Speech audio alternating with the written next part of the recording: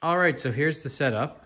The plow is off a truck, I believe, originally, but then someone said they had it on a 2001 tracker. I'm not sure if that's true or not, but it's a manual angle plow. So you pull the pin here and you can either angle it right or left or have it go straight.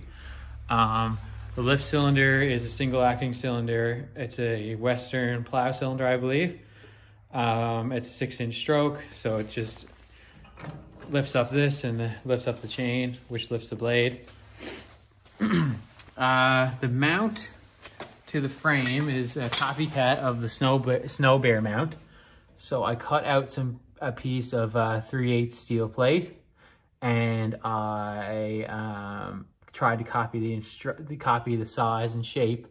So this top bolt here is an L bolt.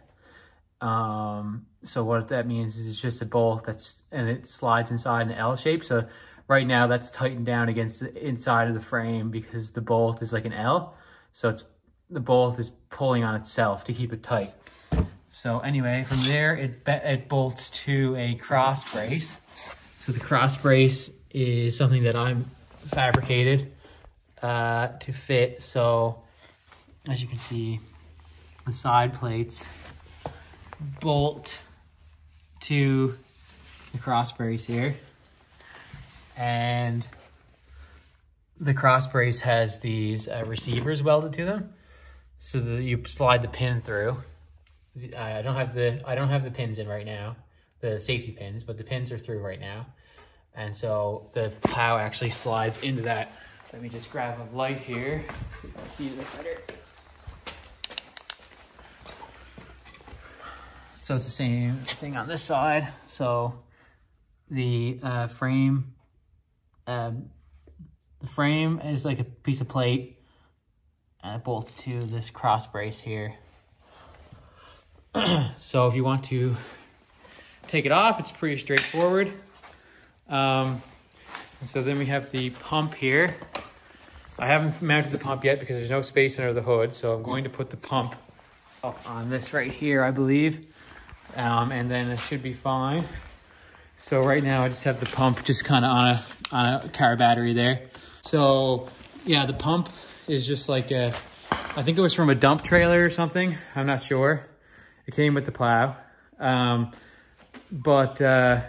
So you just press up on the switch there, and the whole thing goes up, and you press down, and just brings the whole thing down. So it's, you know, almost hit the hydraulic line there. That would have been bad. But yeah, it's pretty straightforward. It's nice that you can just take the plow off without any tools or anything, right? So now to take the plow off, it's pretty straightforward. You just lower it down. And then I have the wrong size pins in right now. Just need to pick up some 3/4 pins. But just to make things easier, I got pins put in, so I'm gonna take one pin out. And then, now these are too small right now. They're gonna be replaced with 3/4 pins. Take the other pin out.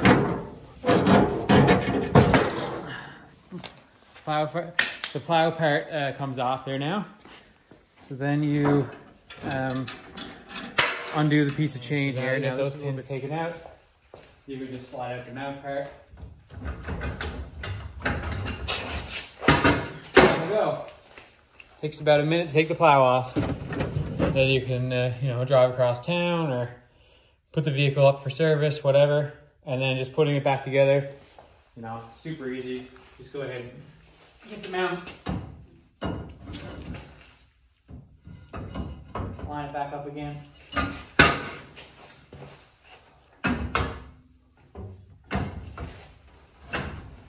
Slide that in. Then you drag this over,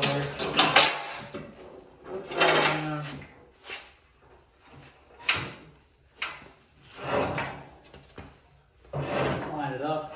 This is probably the hardest part, but slides. You wouldn't want to do this on gravel or anything, but you can slide it around on the ground pretty easy.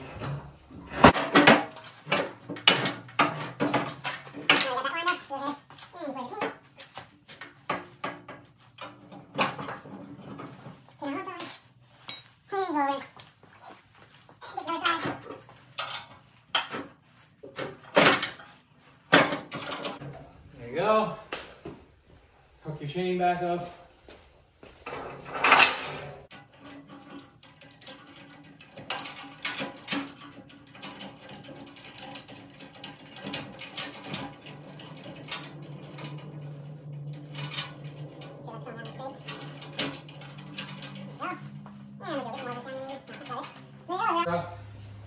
Ready to go again.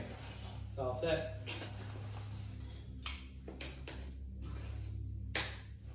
There you go. You are back in business. All right, here's how you get the mount on and off. So I put it up on the lift just because it's a lot easier to see, like for me to get the camera. So this is the plate.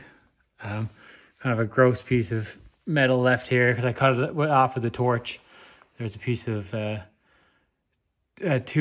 tubing attached to it. But anyway, that's besides the point. So this is just a piece of plate. It bolts on up here at the elbow, and then it bolts onto this cross brace here. And so in order to get it off, you have to take these bolts out first, and another one that goes up here. So it's attached on the sides and the top. And so you take those out, and then you take the chassis plates off. Brace out now, and now you can kind of see it a little bit better. So it's just two sections of square 2-inch receiver hitch pieces, just store-bought. Welded on to the 2.5-inch piece of square tubing I had kicking around. And I got two little plates on the end there with the holes in it for a 1/2-inch holes for the bolts, and got a little hole cut in the bottom here just so we can get a wrench up in there. And then you just go over and you take I already loosened these up with the wrench. You just take these nuts off the frame plates here.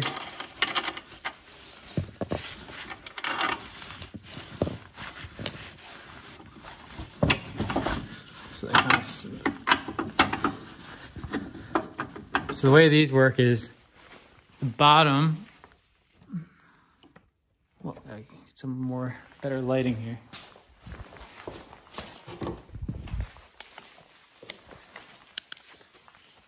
So they have one hole up here, and then it hooks into the frame here, right here.